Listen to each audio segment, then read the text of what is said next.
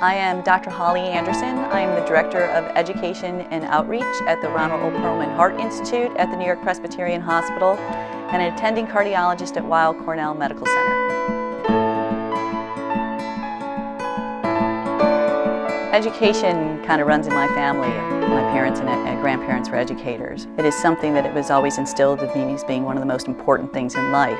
And I got a tremendous education at Dartmouth. Medical education really, when you are a doctor, it's your duty to educate other doctors. We teach by the Socratic method. We learn and then we teach. And that has always been a great joy for me.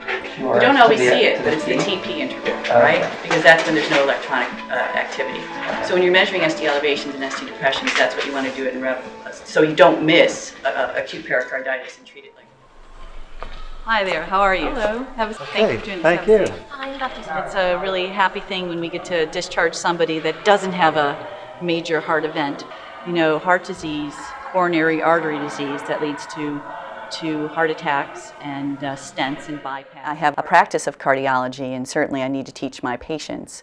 So I've devoted part of my career now to actually going out into the community and teaching about heart health and teaching other doctors outside of cardiologists, emergency room doctors, pediatricians, and obstetricians the importance of beginning early and teaching their patients about how to reduce cardiovascular disease. You know, it's the number one cause of death among men and women globally now. Correct, yeah. More than infectious disease, more than childbirth, and we're exporting it. Yeah. Heart disease is the number one cause of death for both men and women in this country and now worldwide.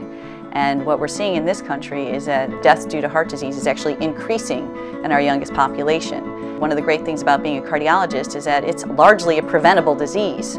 So if we can get into our communities and teach people to live more heart healthy, it's crucial for our future, for our community, for our economy. Traditionally, doctors haven't played a big enough role in prevention, especially with respect to heart disease, but that's changing. Unlike most people, I think, who matriculated at Dartmouth became doctors, I didn't know I wanted to be a doctor when I was there. I actually didn't think about becoming a doctor completely until I was sitting in organic chemistry class and I realized, everybody here is going to be a doctor. I could be a doctor. I was very interested in the brain and biochemistry and behavior. That's what my interest was. And to take biochemistry, I had to take organic chemistry. So I spent a lot of time talking to the professors of medicine at Dartmouth and elsewhere about what it meant to be a doctor, because I really hadn't flushed it out. And went down to the National Institutes of Health and worked under a Nobel laureate who ran the Laboratory of Central Nervous System Studies. I became a cardiologist because cardiology is the most fun, and I really, really enjoy taking care of patients and working on patients and being with patients, and really don't have the personality just to be a basic scientist in a lab. I still am very interested in neuroscience, and now I'm working on the board of the Michael J. Fox Foundations on Parkinson's research, and had the opportunity through my education at Dartmouth to meet many of the world leaders in neuroscience who are working on Parkinson's disease. The fact that Dartmouth is so closely tied to the Dartmouth Medical School while I was there was greatly influential to me. I was able to take courses at the medical school and be exposed to physician-scientists at an early level, and that was really motivating. And these were people who took time to meet with me because I didn't know I wanted to be a doctor right away. So I had the opportunity to talk to them about what it was like, what their careers were like, and they were incredibly inspiring. That connection with the medical school, those research opportunities, those people that were made available to us was priceless. People ask me all the time, how do I do everything in one day? And I will say my days are jam-packed, busy, but they're all busy with really good things. And I'm very fortunate to have an incredible family. I'm very close to my children. My family is number one in my life. And I know that when I leave them to go do my work, it has to be something important and rewarding. My mornings are really about my children. We get up, we have breakfast together, we talk about the day. I love to go to the park with my son. We make the mornings a little bit of playing football, just anything to get him a little bit more tired. He's so energetic. I do try to get home to have dinner with my family. I don't go out to many social events during the week unless they're incredibly important. My husband's amazingly supportive. He always was. He was there when I decided to be a cardiologist. He was there when I decided to be a doctor. So when I teach medical students and residents, I really encourage them to choose a career pathway that they find is most fun and rewarding, and not choose one based on lifestyle. Because if I'm going to be spending time away from my family, I want to make sure I'm doing something that I think is incredibly important and fun. You know, I was asked to testify in front of our city council about the heart disease in women in New York City. And the only city council members that were there were really of the underserved community. And they said, you know, I go to my church every Friday night and have a fish fry. And I was thinking that if we could teach a community how to cook better, we could teach a culture. And I always think that if you can educate a woman, you can educate a family.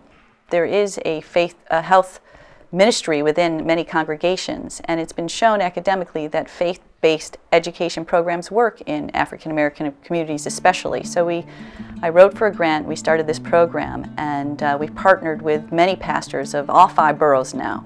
And they came to our institution for 12 weeks to learn about heart disease and its prevention. And now there are ambassadors going out to their congregations and teaching their community and their congregations about how to live more healthy. My name is Dr. Ronald O, and I am the coordinator of cardiovascular health education and community outreach at New York Presbyterian Hospital-Weill Cornell Medical Center, Ronald O. Perelman Heart Institute.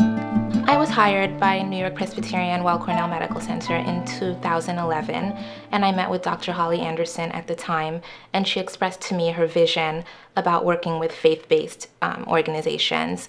And so I started researching programs that were already in existence to see what other groups were doing working with faith-based organizations. And I did not find anything that was actually faith-based. Most of the programs were faith-placed in that organizations would go into the faith-based groups and either offer information or just give them their program without actually incorporating the culture of the church, the actual belief systems of that particular denomination.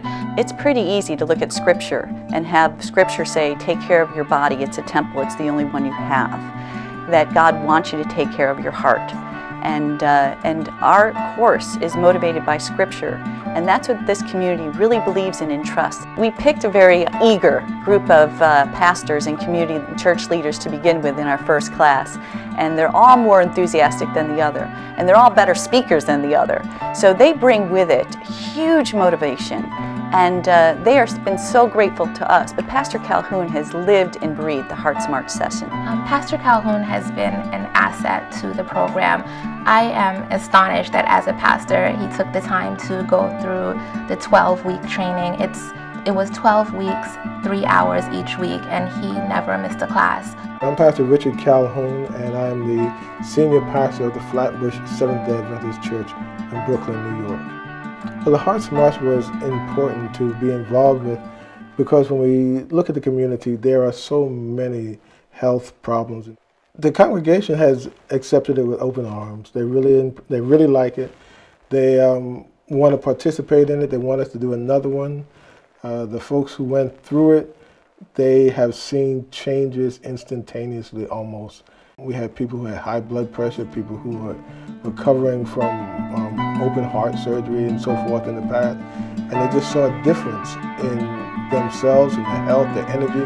I think a lot of people are living kind of with rose-colored glasses on. They don't realize until somebody gets sick, till something happens, then they say, oh my, we have to do this, that, or the other. But by constantly just letting folks see and hear and be aware, that one, that these problems are out there, but two, you don't have to be afraid of them. They're not saying, well, this is something that the doctor has to do and the hospital has to do, but we're going to empower the individuals in the community to go and to do these things. And I think that that's fantastic. It's not self-serving, it's community-serving. Seeing the outcomes of this program, seeing that people have been educated about preventing cardiovascular disease, seeing that people have changed their lifestyles, they're eating better, they're exercising, drinking more water, they're managing their stress, their blood pressure has gone down, they've lost weight. It is fascinating to me because we put this out there as a labor of love, so to speak, and to have it actually change people's lives we couldn't ask for anything more. Yeah, I think being a doctor, taking care of people is a real human job. And even though we have to learn a lot of science to deliver it, don't forget that the human connection is the most important. One type of student that the medical school at Dartmouth is attracting are future doctors who want to be future leaders of medicine, both in medical education, but also have a commitment to global health. We feel obligated to do that. We're training our medical students to do that. And I think we have a real important role that we're going to help other institutions figure out healthcare delivery, not only at a national level, but at a global level. The new science in cardiology is incredible, and what we've done in the past 15 years has transcended, the last 50 years. We are right now working on approaches that are minimally invasive, that allow patients to come in, get their coronary arteries open, and get their valves replaced without a big incision, and get home and get back to their families as quickly as possible. But I think where we also need to spend time is getting out in the communities and preventing this disease, because we're going to make bigger progress in a shorter period of time if we can do that. Dartmouth is not just a place to get an amazing education and lifelong memories and relationships, but Dartmouth is a culture. I think there's this palpable commitment that we're there to prepare ourselves to go out and do something, to achieve, to work hard and to make a difference. And I think everyone that spends time on the Hanover plane feels very connected to it. Dartmouth helped me become the person I am. It gave me a great education, it gave me inspiration, it gave me motivation. It is a culture where people encourage each other to take risks, to go out and achieve, to make something of your lives and to give back.